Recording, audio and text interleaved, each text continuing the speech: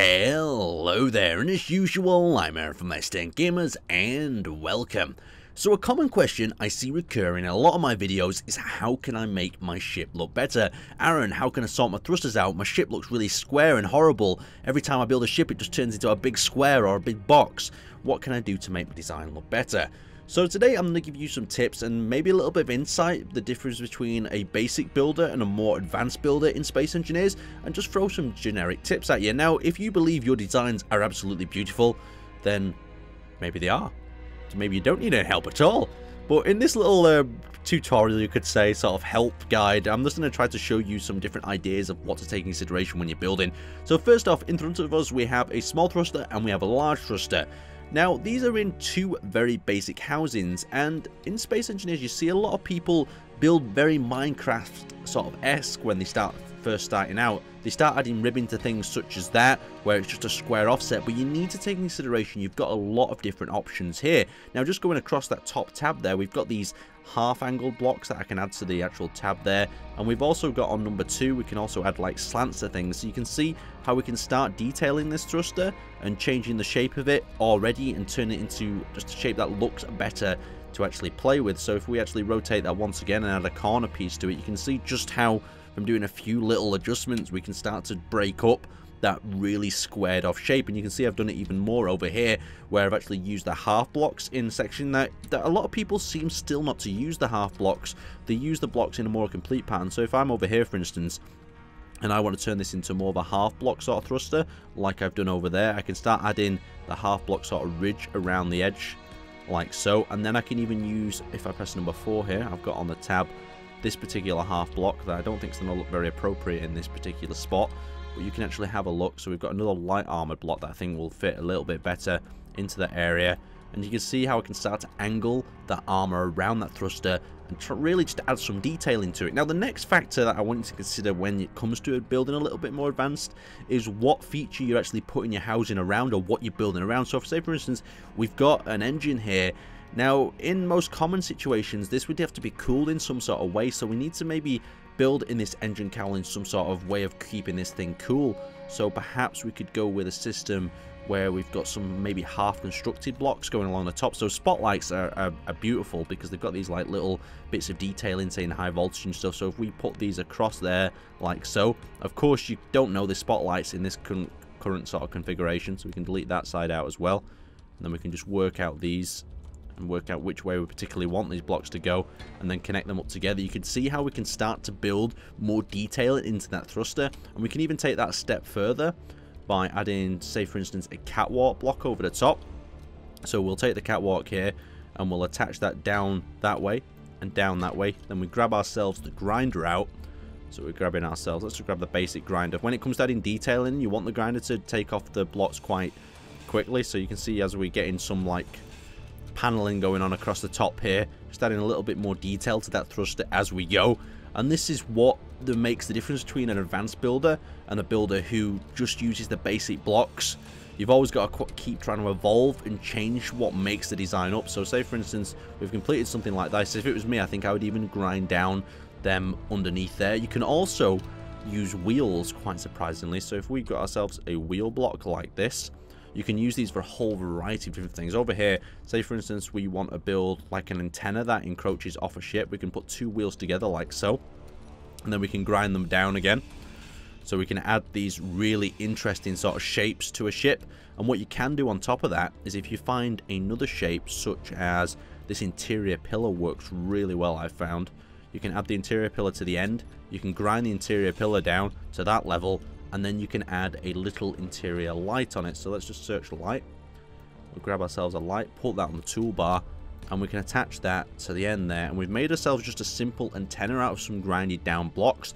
And that is really what makes the difference between a more advanced builder and someone that just considers building these square designs. Now, there's nothing wrong with building square ships in a matter of speaking, but I always feel it's a lot more immersive when you start to think about each block and what it requires and how you can add the bits on. But if you end up becoming more of an advanced builder, you'll realize that things just constantly piss you off now. Like, I feel like this block is sticking out too far. It needs to retract itself into that engine bay, and then you find out that engine bay could actually be used for something else. And then another thing that makes you, that'll turn you even more advanced, is you'll start doing things like this, where you'll grab the shape and you'll go, hang on, that shape could be used for something else. So then you start to have a look. See, now we've made an elonged sort of engine bay. But now I'm thinking, maybe that shouldn't be an engine bay. Maybe that should be the top of a bridge. You can see how I would insert the glass into that area. And then you could even advance this even further. So you could take a second one of them. You could attach that underneath into that area. And you can see how we're starting to actually make a ship just out of an engine bay. So you've really just got to use your imagination and just create things in your head. And there's two sorts of builders that I've kind of worked out from Space Engineers. There's the ones that plan everything beforehand. And the best thing about these guys is that they have a solid idea of what they want to get to.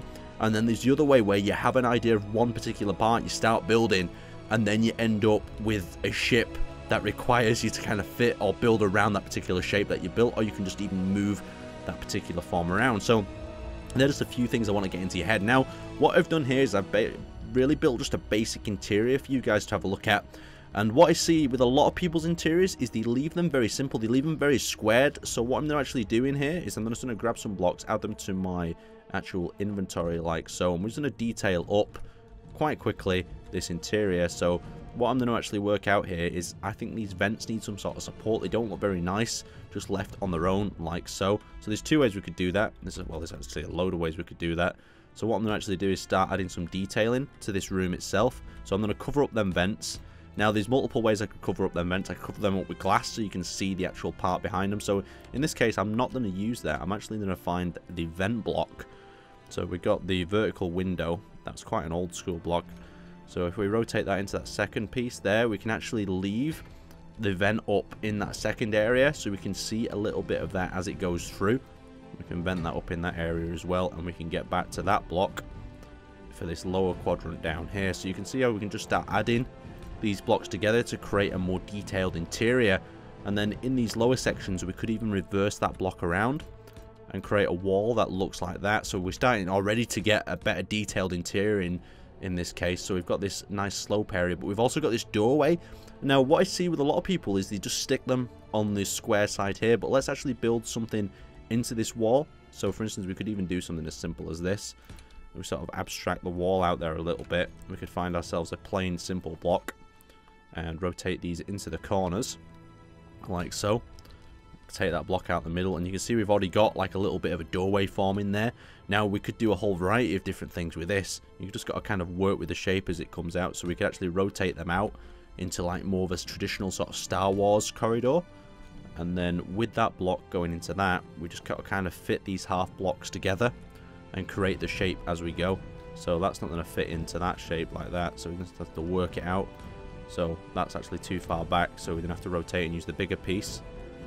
So there we go, that's going to connect into there, and that'll connect into there, and then we can go back to this block on the sides like so. So we've already started to build ourselves a corridor, and then it's just about advancing from that up to the next level. So you've got to imagine maybe you could have like a catwalk that connects up into this bit here. So let's put for instance, what would be really nice for a little catwalk, we've got these interior pillars that allow you to still see through to the actual machinery, but it means we can insert a catwalk into that area as well. So we're going to insert that in, and then we can insert one of them in, of course, in the other angle as well. So now we've got to build ourselves a little catwalk. So let's find the catwalk segments.